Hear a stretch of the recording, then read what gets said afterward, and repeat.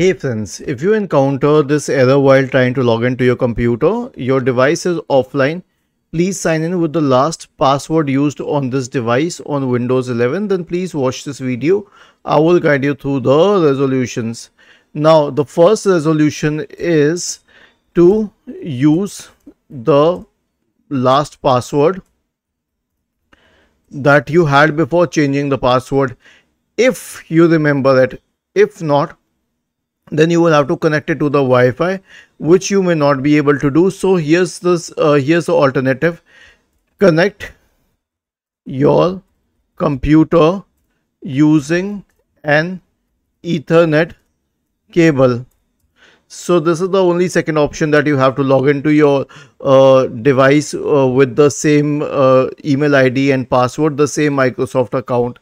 Now, what if both of these are not possible? Because these days computers come without this connection. So in this case, here's what you can do. First of all, log into a different account on your computer. You'll be connected to the Wi-Fi in that case. Okay, and you will be able to use your computer. And since you have already changed the password, then you can re-log into the system using the newer password after that. Was this helpful?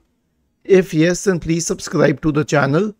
If not, then let us know in the comment section of the video on how we could help you further. Thank you for watching this video and have a nice day.